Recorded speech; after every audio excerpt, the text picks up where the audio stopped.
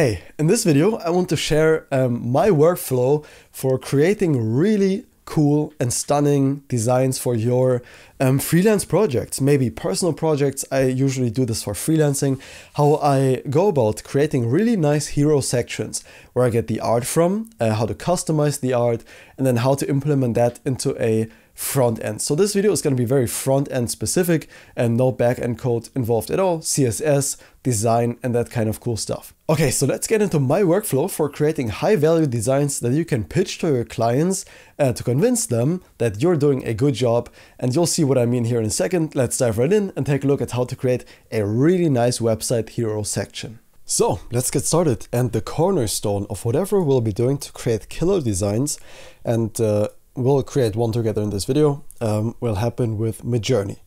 Now Midjourney is a Discord bot. And yes, you can build really cool stuff with a Discord bot. However, AI art, which we are going to be generating, is a controversial topic. I don't really want to get into that.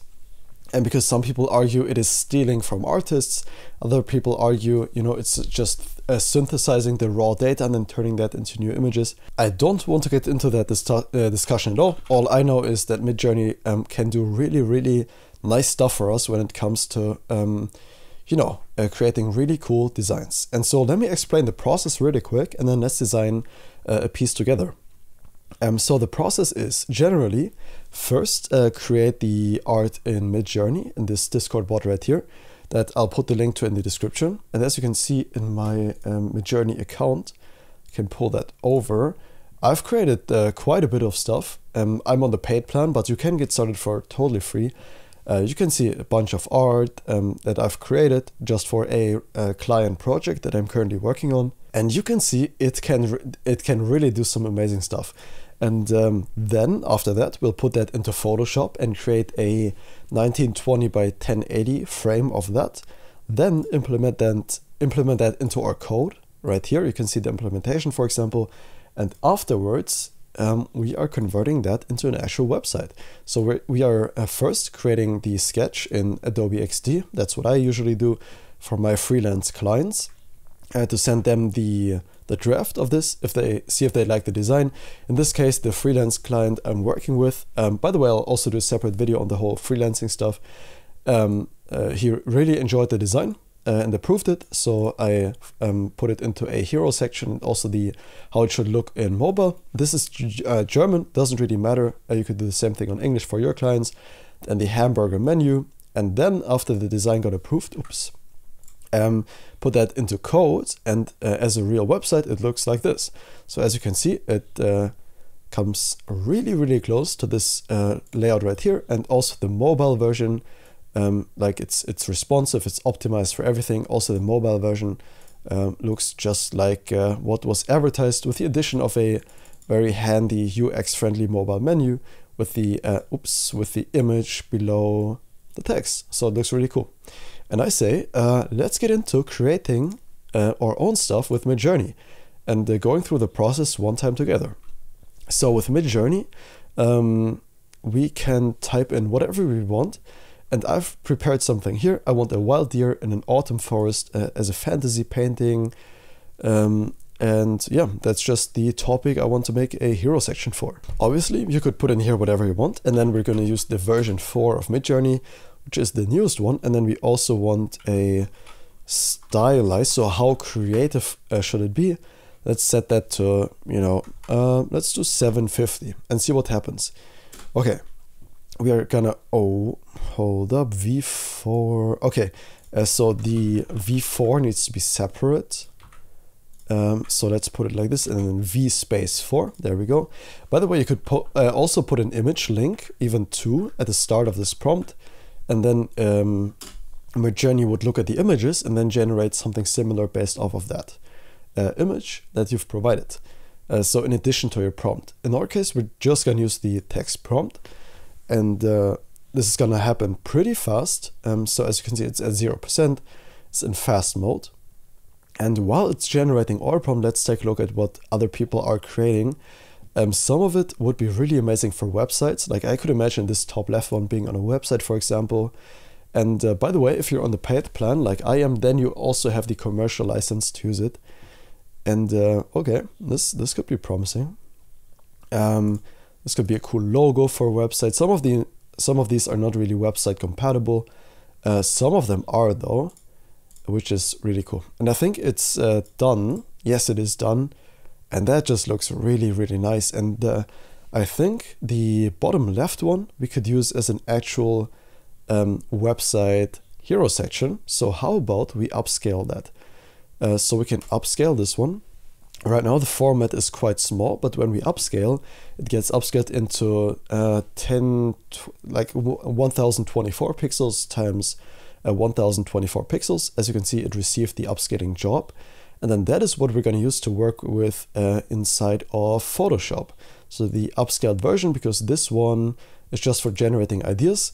And then we want to use the upscaled version for our actual, hero section. We don't just want to use the very small one because that would look weird. So let's give it a second, let it upscale, and then we'll put that into Photoshop when it's done. Okay, it seems to be done, and it has already corrected some minor mistakes it did in the original version. That's great. So let's open that as the original and download that. I'm gonna save that somewhere just to my desktop for now. Let's call it Dear. There we go. We've downloaded that.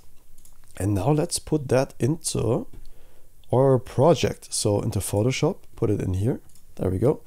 Can get rid of the original one. And this is our Dear that we want to use as a hero section. So to do that, there's a really cool tool in Photoshop specifically that we can use. So let's copy the Dear over to this one, which is 1920 by 1080. Now we also want color in this one. So RGB, don't flatten and don't rasterize. Looks good. We can scale this up just a tiny bit. Actually, no, let's not do that. It looked good this way. And then, if you look really careful, there is kind of an edge here. But since the background is super even, I think we can just literally take that, create a new layer, fill that out in this gray, and that will look perfectly smooth around the edges. All right, and that is the basis for our hero section done. Now we can just save this as, let's save it, under the desktop as Dear-hero, for example. We want a large file size. And now let's just make, I'm just gonna create a subsection in this website. Now you'd probably have another website for this.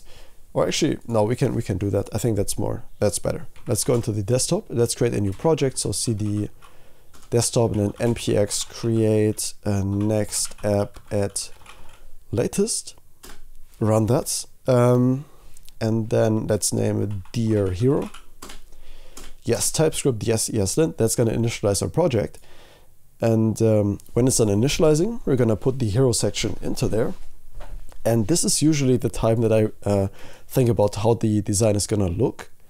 Now in this hero section, it's going to be pretty fast. I might just insert the image, then a heading and a paragraph, and that's pretty much it.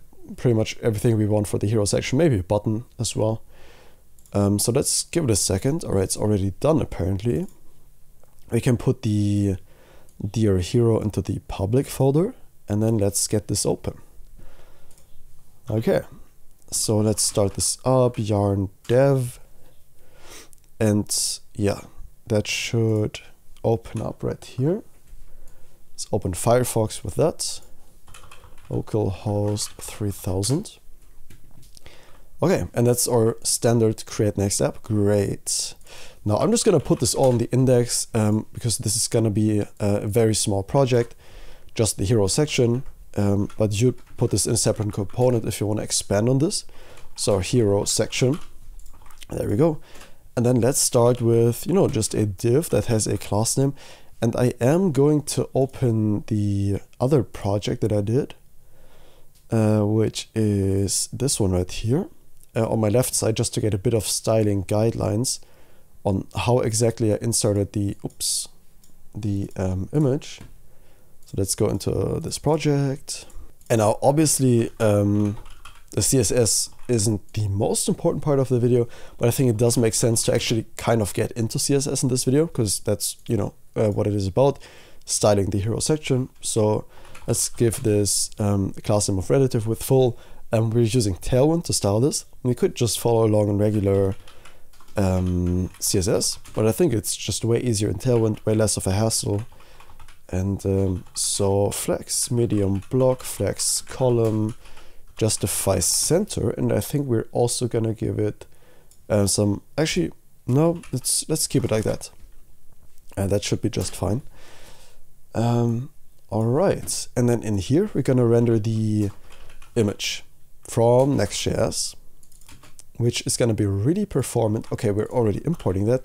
We can get rid of this, by the way. We don't need that, and we don't need inter as well, but we do still need to install Tailwind.